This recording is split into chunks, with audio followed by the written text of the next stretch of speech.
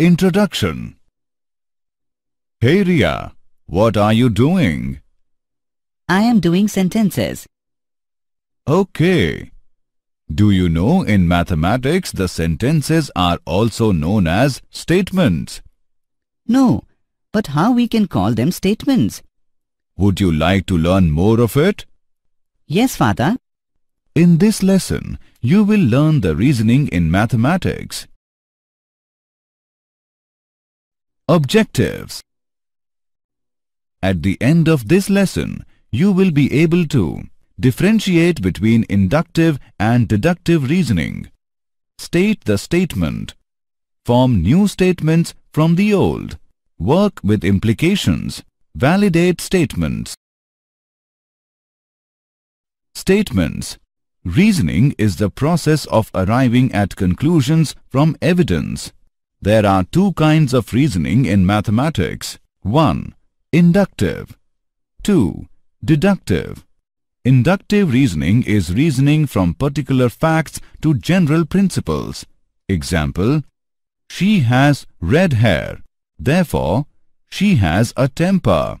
Deductive reasoning is the reasoning in which the truth of the input propositions logically guarantees the truth of the output proposition, provided that no mistake has been made in the reasoning. Example: a reason to infer from the belief. 1. If the room is dark, then either the light switch is turned off or the bulb has burned out. 2. The room is dark. 3. The light switch is not turned off. To the conclusion, the bulb has burned out. Statements. Consider the following two sentences. India has the first Sikh Prime Minister, Dr. Manmohan Singh. The weight of a baby is less than the mother's weight. We can immediately say that the above sentences are correct and there is no confusion regarding them. Consider the sentence, 3 plus 7 makes 11. This sentence is false. Consider one more sentence. Men are more intelligent than women. Some people think that it is true, while some think that it is false. Now we define a mathematical statement. A sentence is called a mathematical statement if it is either true or false, but not both. The statements are often denoted by small letters of the alphabet, P, Q, R, etc. Thus, the statement "Sun is very hot" is denoted as P, Sun is very hot. Some important points. The sentences with grammatical situations and the ordered statement are not considered as statements. The sentences in which variable time is used, like yesterday, today, tomorrow, are not considered as statements. Example: state whether the following sentences are statements or not. Give reasons for your answer. 10 is less than 5. Venus is a planet.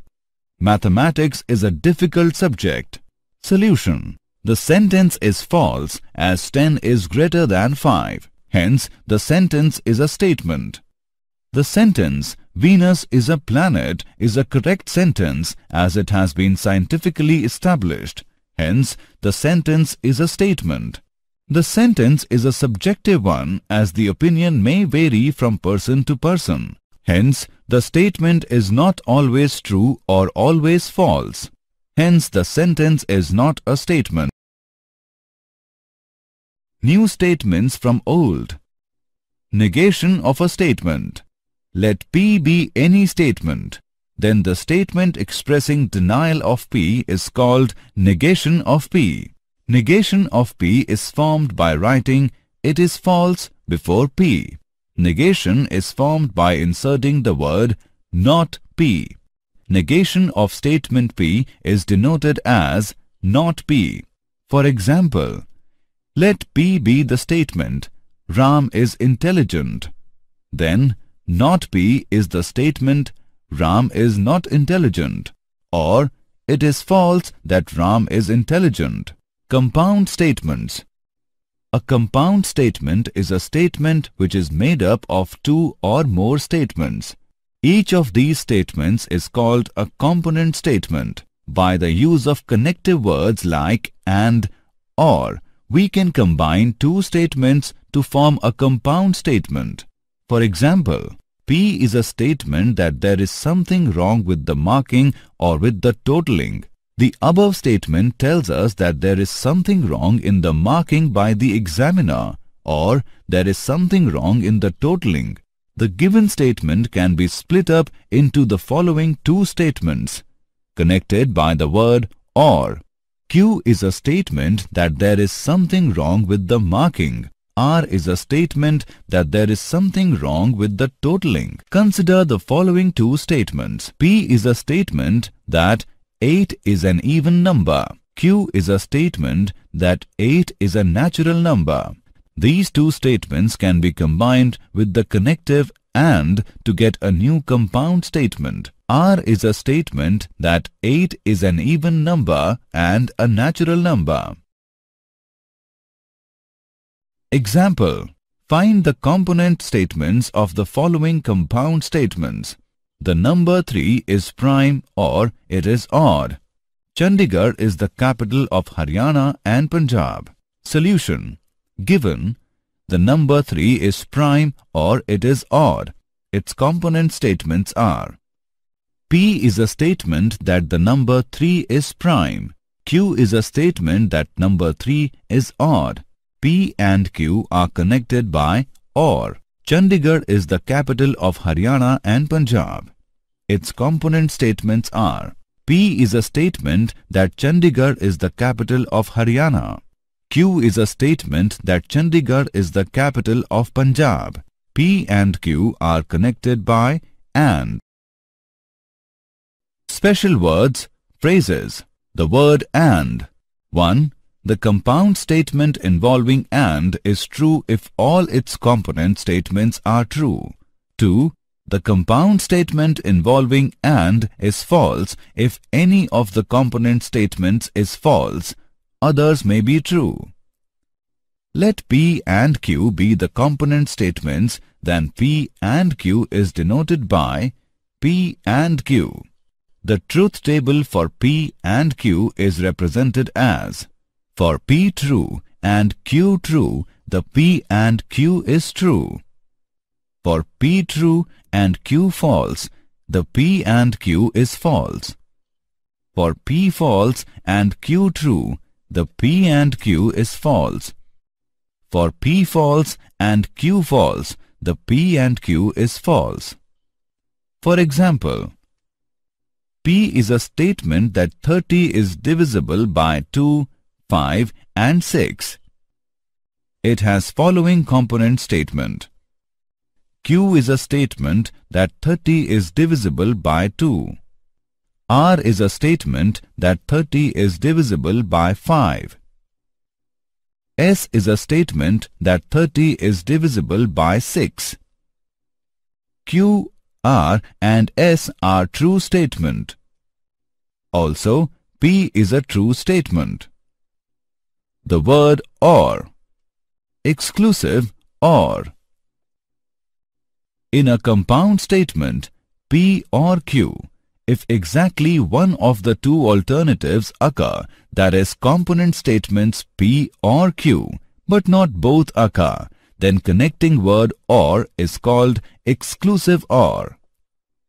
For example, P is a statement that a cold coffee or a cold drink is available free with a double pizza.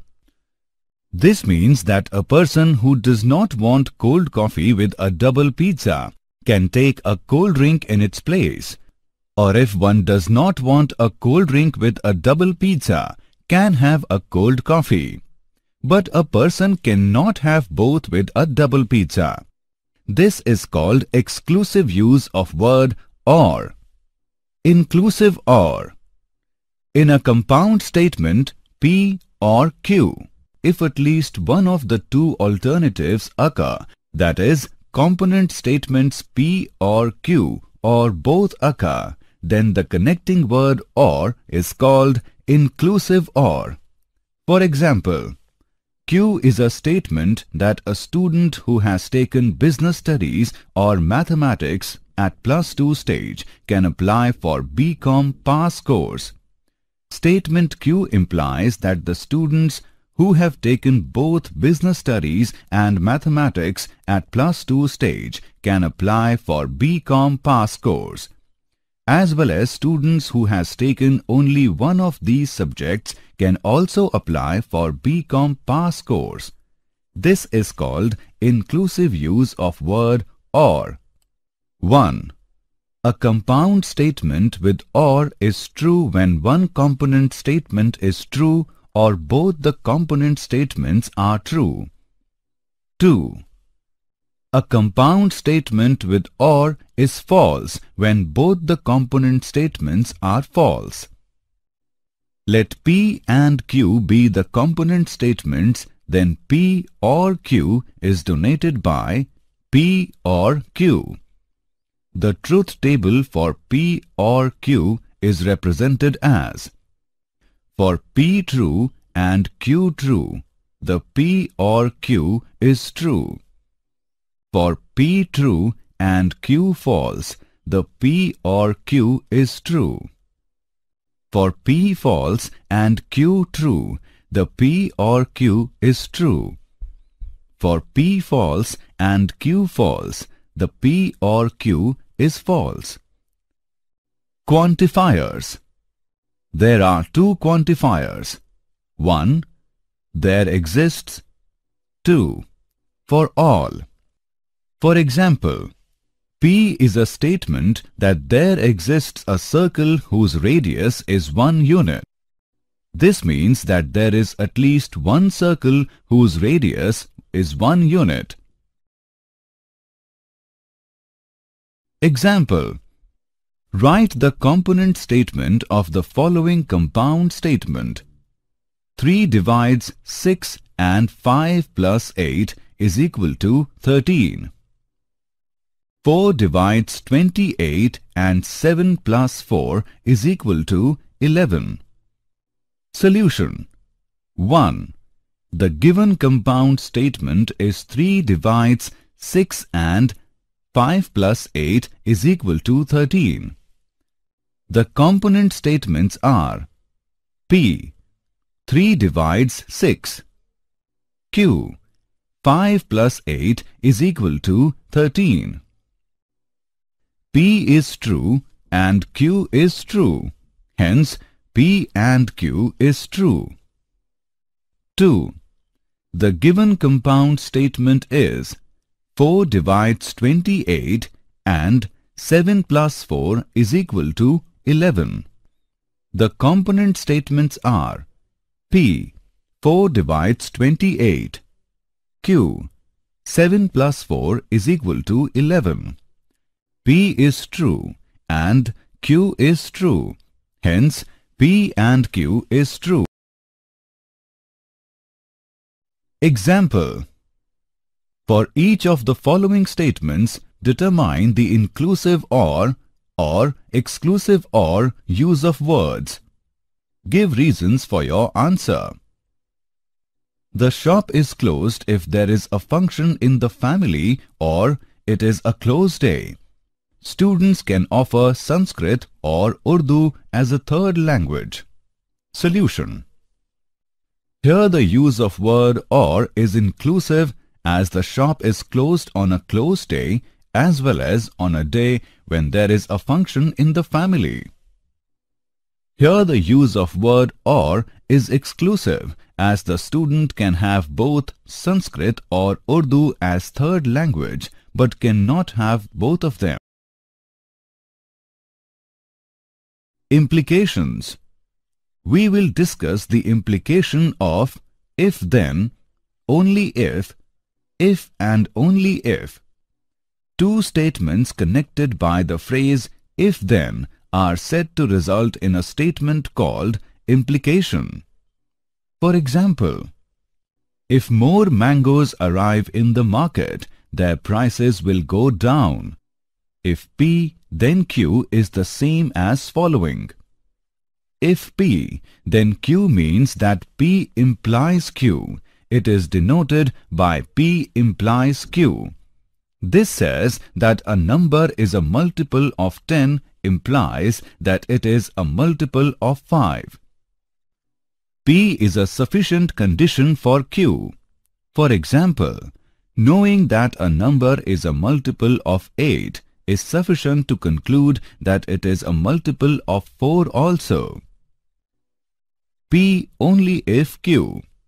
This says that a number is a multiple of 8 only if it is a multiple of 4.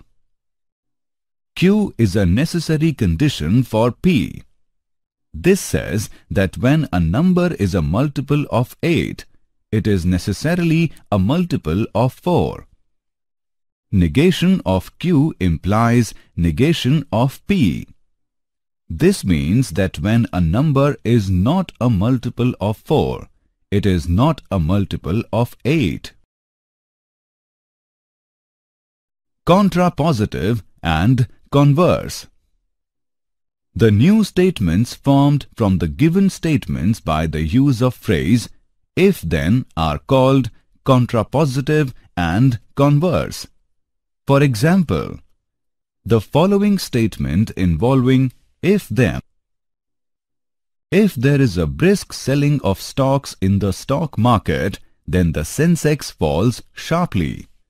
Contrapositive of statement is, if the Sensex does not fall sharply, then there is no brisk selling of stocks in the stock market. Both the statements convey the same meaning. The converse of a given statement, if P then Q, is if Q then P. Consider a statement. If two integers x and y are such that x greater than y, then x minus y is always a positive integer. The converse of this statement is, if two integers x and y are such that x minus y is always a positive integer, then x greater than y. Use of if and only if. It is represented by the symbol if and only if, which means the following equivalent forms of the two statements P and Q. P if and only if Q. Q if and only if P. P is necessary and sufficient condition for Q and vice versa. P if and only if Q. Example. Write the contrapositive statement of the given statement. If a quadrilateral is regular, then it is a square. Solution. Given. If a quadrilateral is regular, it is a square. Contrapositive statement. If a quadrilateral is a square, then it is a regular quadrilateral. Example. Write the converse statement of the given statement. If a number is divisible by 24, it is divisible by 12. Solution. Given. If a number is divisible by 24, it is divisible by 12. Converse statement. If a number is divisible by 12, then it is divisible by 24. Example. Combine the given statements using if and only if. P is a statement that if a pair of opposite sides of the quadrilateral are parallel and equal, then it is a parallelogram. Q is a statement that if a quadrilateral is a parallelogram, then its one pair of opposite sides is parallel and equal. Solution. Given. P is a statement that if a pair of opposite sides of a quadrilateral are parallel and equal, then it is a parallelogram. Q is a statement that if a quadrilateral is a parallelogram, then its one pair of opposite sides is parallel and equal. Let us combine these statements using if and only if. We get a quadrilateral is a parallelogram if and only if its one pair of opposite sides is parallel and equal. Validating statements. Rule 1. Statements with AND. If P and Q are two statements, then in order to show that the statements P and Q is true, the following steps are needed. Case 1. Show that the statement P is true, and Case 2. Show that the statement Q is true. Rule 2. Statements with OR. If P and Q are mathematical statements, then in order to prove that the statement P or Q is true, we consider the following. Case 1. By assuming that P is false, show that Q must be true. Case 2. By assuming that Q is false, show that P must be true. Rule 3. Statements with if-then. In order to prove the statements if P, then Q, show that any one of the following is true. Case 1. By assuming that P is true, then prove that Q must be true. Case 2. By assuming that Q is false, prove that P is false. Rule 4. Statements with if and only if. In order to prove the statement P if and only if Q, we need to show Case 1. If P is true, then Q is true. Case 2. If Q is true, then P is true. By contradiction. In this, we check statement P is true or not. We assume that P is not true, that is, negation of P is true. Then, we reach at some result which contradicts our assumption. Therefore, we can say that P is true. Did you know? Aristotle made a huge contribution in deductive reasoning. A German mathematician, G.W. Leibniz, has developed the concept of using symbols in deductive reasoning. Summary.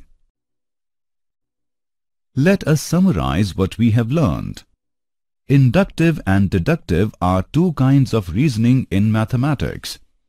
Let P be any statement, then the statement expressing denial of P is called negation of P. By the use of connective words like and, or, we can combine two statements to form a compound statement. Let P and Q be the statements if exactly one of the two alternatives occur, that is, component statements P or Q, but not both occur. Then connecting word or is called exclusive or. Let P and Q be the statements if at least one of the two alternatives occur, that is, component statements P or Q or both occur. Then the connecting word or is called inclusive or. There exists, for all, are the two quantifiers. Two statements connected by the phrase if-then are said to result in a statement called implication. Only if and only if comes under implications. The new statements formed from the given statements by the use of phrase if-then are called contrapositive and converse.